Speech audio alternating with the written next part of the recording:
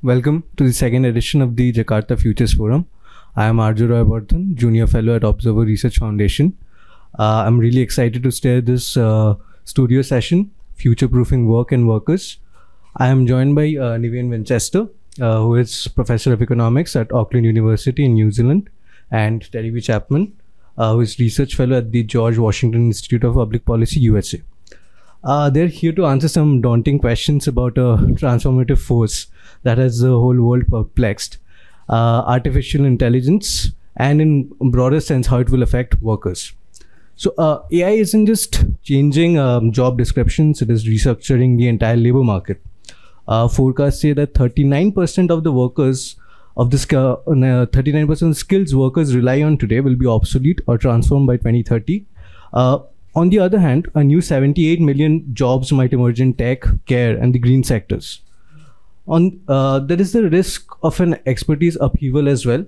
AI is slicing away entry-level tasks, shrinking junior hiring, and pushing demand uphill towards skilled workers. Together, these trends create a paradox, opportunity and displacement, and they land hardest in the fast-growing economies of the global south, where the demographic dividend risks turning into unemployment traps. So the question that this session aims to answer are the likes of how can we re-engineer education and training so that youth can climb a shaky career ladder? How can public-private deals make investment a skill accelerator? And what rules will let talent move as freely as data across the borders of the global south? So let's dive in with the first question to Niven.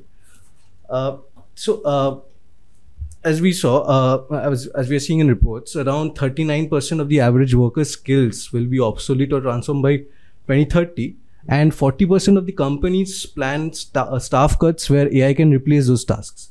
So do you think a specific educational policy reform can reliably equip today's youth for the jobs of the future? Yes, well, what we're seeing with the AI is a fundamental shift in the value or the benefit of education. And we think of a college degree or a university degree where a student would go for 3 or 4 years. They would perhaps earn some specific skills in accounting or finance that could be applied. But the true value was that they were learning how to learn, learning how to go out, process information that made them valuable to companies.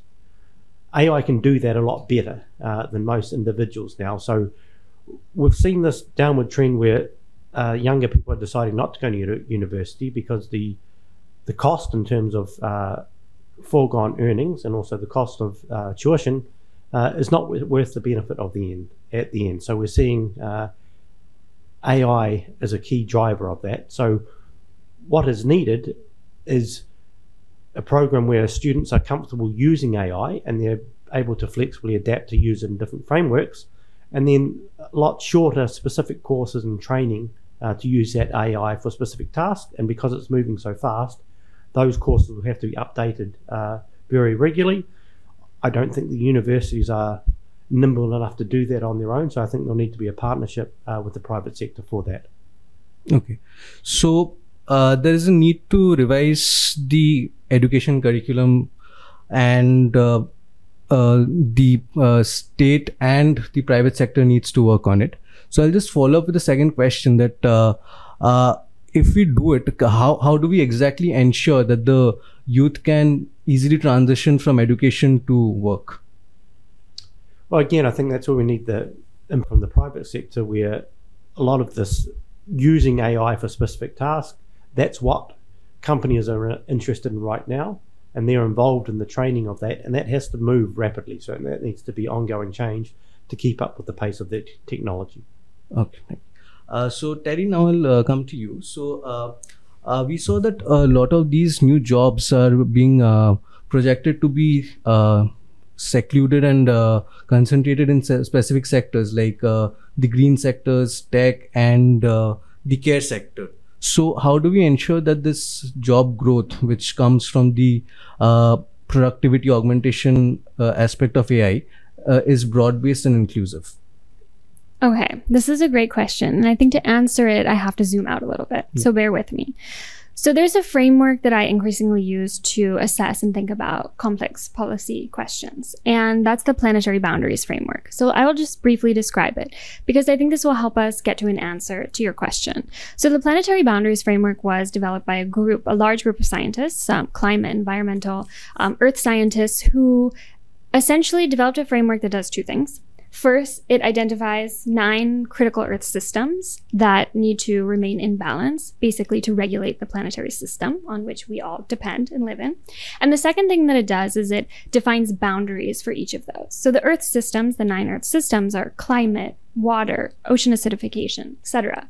And the boundaries are essentially thresholds beyond which changes accelerate the rate of change, and the risk of feedback effects increases significantly. And so essentially what all of this means is that there are crucial boundaries within which we need to remain within to survive on this planet.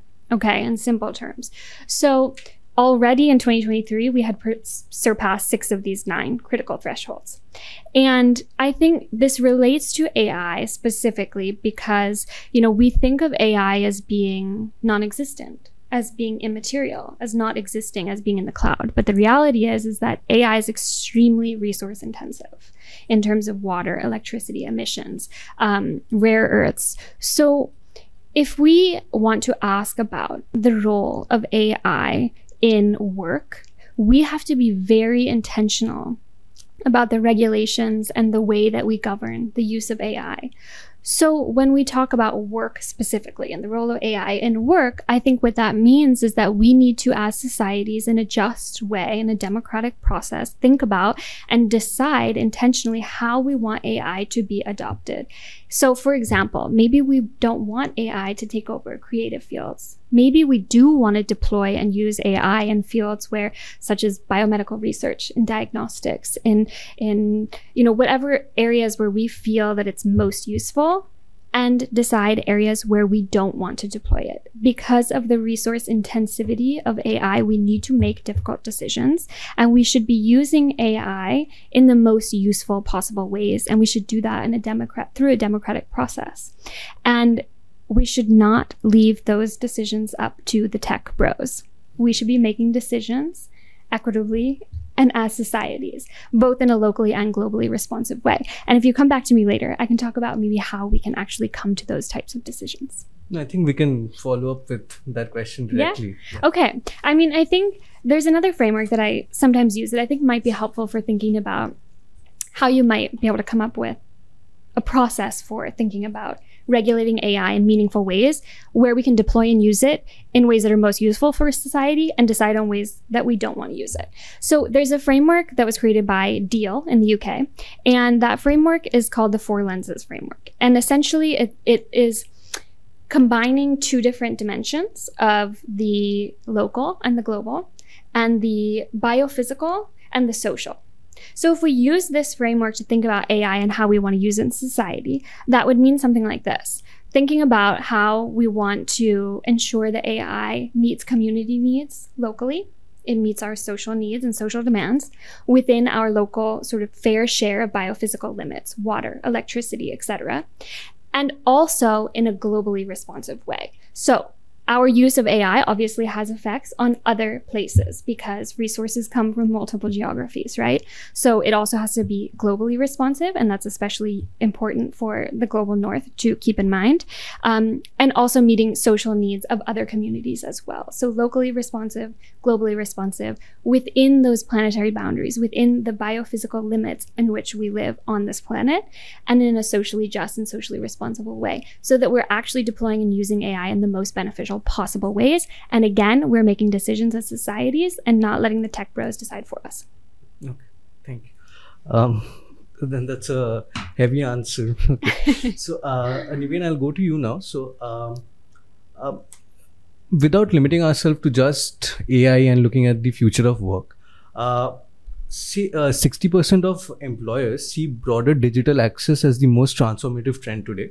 But yet the cross-border movement of workers remains tangled in red tapes. So what would you say is step 1 towards a skills passport for the global south that lets let's say nurses in Nairobi or coders in India move where demand is the highest, and without raising concerns about the brain drain at home? Right. Well, I think the key for this one is mutual recognition of degrees. So AI can be an enabler here, in that we can have a common set of principles that is spread across a number of degrees, and that can be tailored through AI to local conditions. So everyone's studying the same topics, perhaps tailored in a different way. But that's the number one thing, would be mutual recognition of qualifications. And the other one would be visa reform to allow individuals to move across borders. Okay. So, Terry, I'll follow up with a similar question to you. What do you think are the current, how do you put it, dampers on movement of talent across countries? I think it tends to be political. Okay. And we should be leveraging the movement of people across borders, because people have throughout history moved around the world. And there are many geographies in the global north and other places where there are actually labor shortages. And so allowing people to move, like we allow capital and goods to move, or used to, is beneficial for society. And so I think trying to foster equitable, rights-based migration that allows people to move for work in a dignified and safe way is important, and it's critical for economies across the globe. Okay. And finally, Niveen, picking up from something Terry mentioned, that maybe we do not want AI to take away the jobs or impose on the sectors where creativity is needed.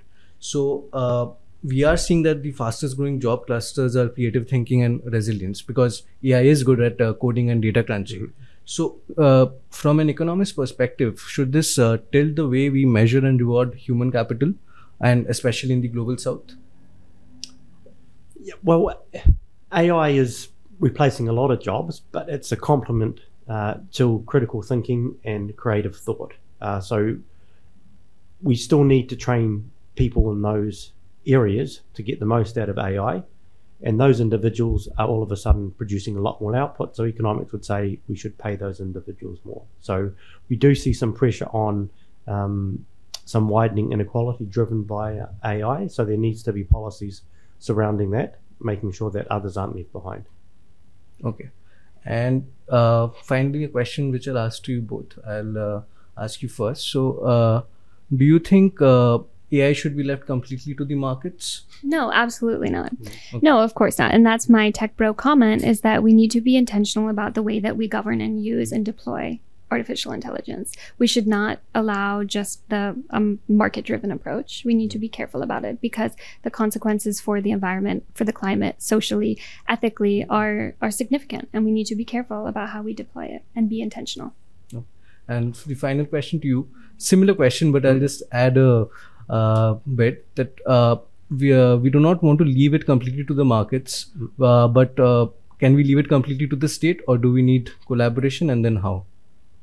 It certainly needs to be a mixture of the two. And like any good or service within economics, there needs to be that framework set out by the state. So there needs to be a legal framework.